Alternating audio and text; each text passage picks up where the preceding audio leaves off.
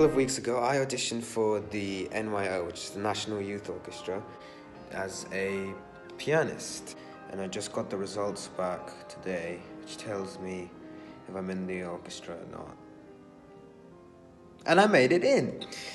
So you guys will be the first ones to know that I've been accepted into NYO. Yeah, my family does know. My brother was, like, he seemed more excited than I was at the beginning. As he just ran up to me and he was just like, "Well done, you got into the orchestra, you feeling happy?" I can't imitate my brother really well. His voice is so much higher than mine, but he was just like, "Happy, Wissy? Happy?" I was like, yeah, it's great. And he was just like, "Yeah, it's really great, well done." So yeah, that was really sweet. I didn't get that, obviously, because I wasn't recording when I was looking through the email, but yeah, so apart from them, no one else knows yet. I'll be honest, when I got the news at first, I was like, I didn't know how to react, so I kind of just stood there and went, "Oh, okay." But then it took a while for it to sink in, but when it did, I was like, I'm actually been selected to play with NYO as a pianist in the orchestra. And I was like, wow, this is exciting, this is new for me. This is really cool, because in the email it said over 700 people auditioned for the place that I was trying to get, which is a lot more than I thought. And I realized, wow, this is actually really cool. I know it's a bit surprising, because you may be thinking that a piano isn't part of an orchestra, really. But actually, they do have a piano section. So they have 3 seasons, and I will be in one of them. So it's really exciting. I'm really looking forward to it, because I played concertos, quite a lot of concertos, but I'm the soloist. And playing as part of an orchestra is going to be a very new experience for me, because I've only done it sparingly in the past. So there's a lot of stuff which is going to be very new to me, and that's, I think, what's going to make it really interesting, and that's what I'm looking forward to the most.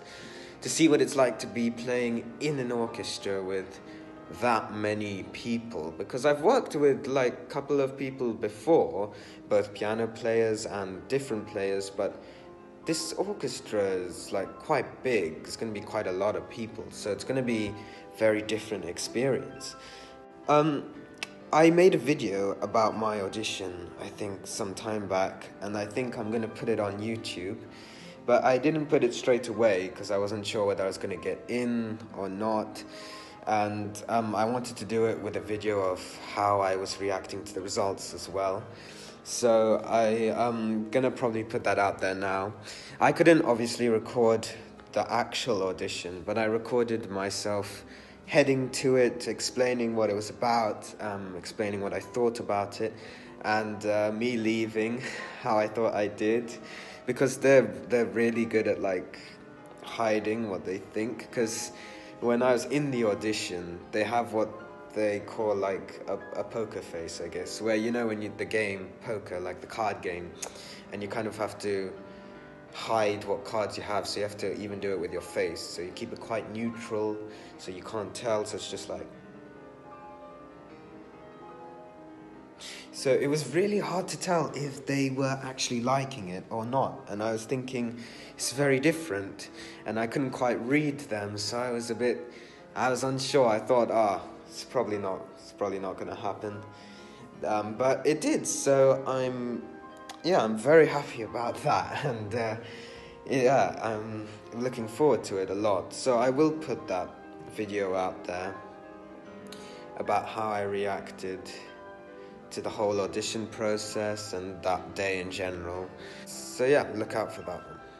Yeah, so that was the news for me today, and I'm really looking forward to it, and I can't wait to see where it's going to go.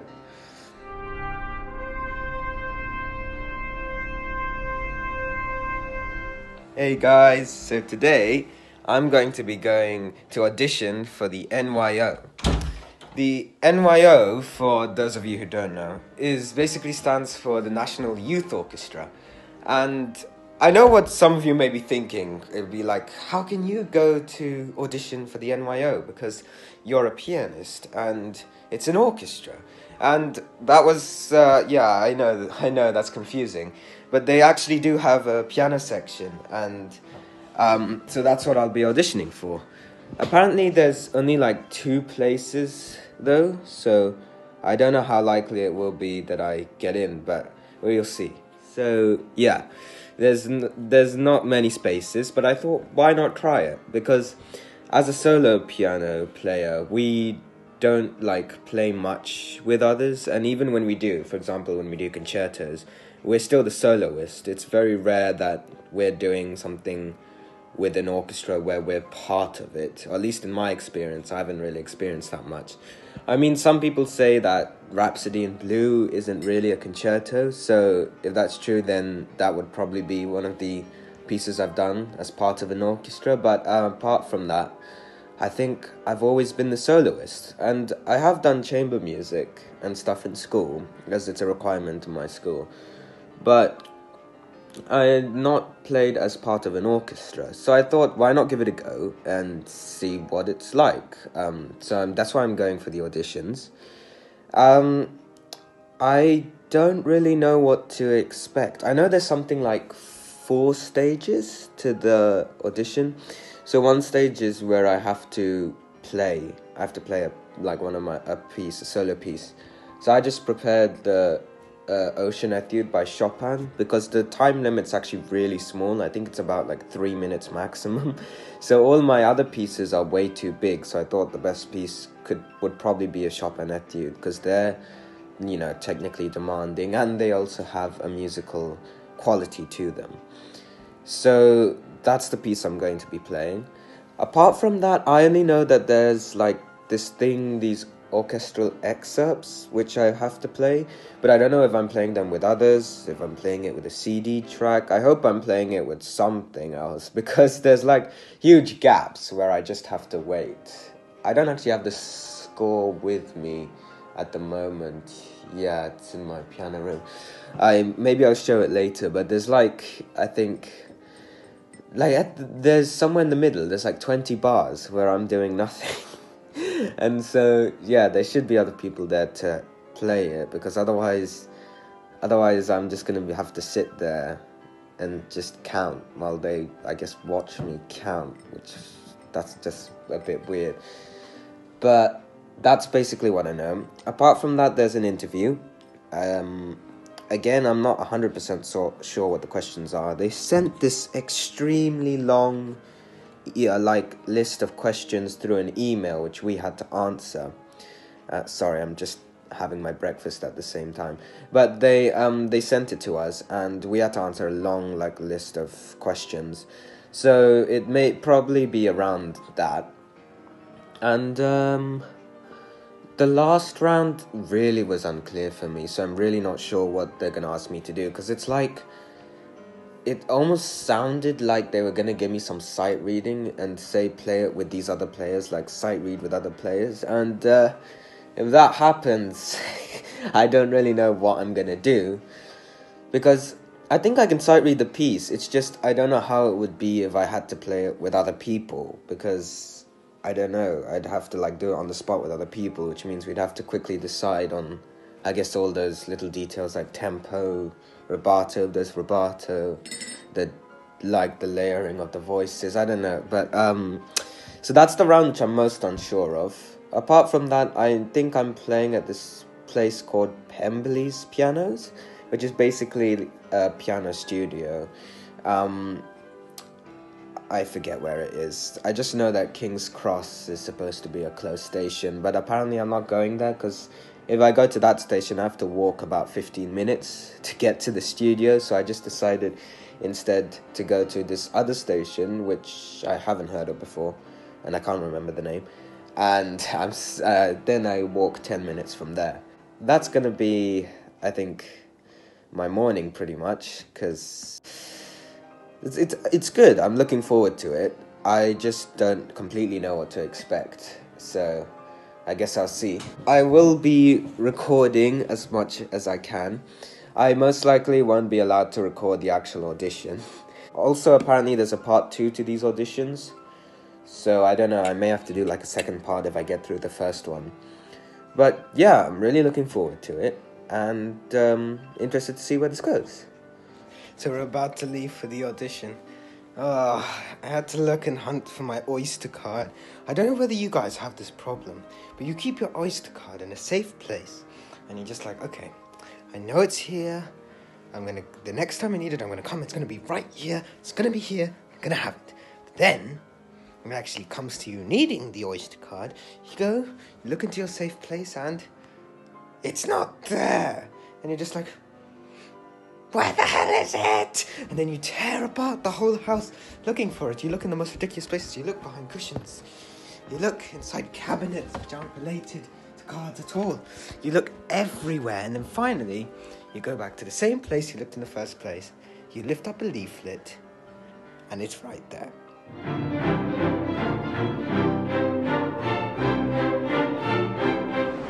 So we were having a bit of a problem trying to find out where to go. I think we know where to go now. I don't know what it is with these like piano studios. They're actually never close to the station. They always make you walk at least 10 to 15 minutes till you actually get there, which is fine if you know where it is. But when you don't know where it is, you end up like going back in circles. We crossed the same Pret-a-Manger shop like 3 times. But I think we're headed in the right direction now. But I don't know. I don't know whether they're trying to get you to warm up before you get there. I don't understand. So we've arrived at the studio. This is my warm-up room.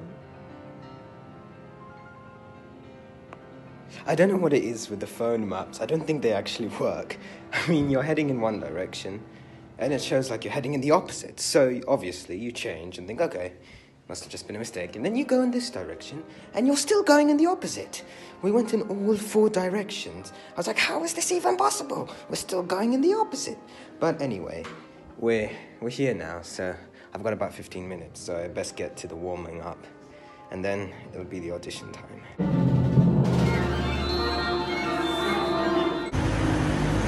So this is Peregrine's piano. It's very hidden on this street, Actually, I just finished my audition. The audition was very different from what I expected. It wasn't like any other audition I've been to. So basically what they did is they had me play my solo piece, which was fine. I was ready for that. Then they did the orchestral excerpts. So they picked certain sections and they asked me to play it. So I didn't actually play all of the excerpts. And then after that they gave me some sight reading. So they gave me a Mozart concerto. It's the popular one, the one that goes like dee da da dee da da da da. So I recognized the sound, and that was actually quite fun to play. And then afterwards, I had the interview where they asked me why NYO interested me, my experience playing with others. They asked me about Purcell. So it was like a conversation just about the experiences I've had with orchestras mainly. So I told them about the concertos I've done, about the chamber music I've done, and where I played with others. I think my audition went quite well. It kept me on my toes quite a bit because I wasn't sure what was going to happen next, but I did enjoy it, and I hope I get selected.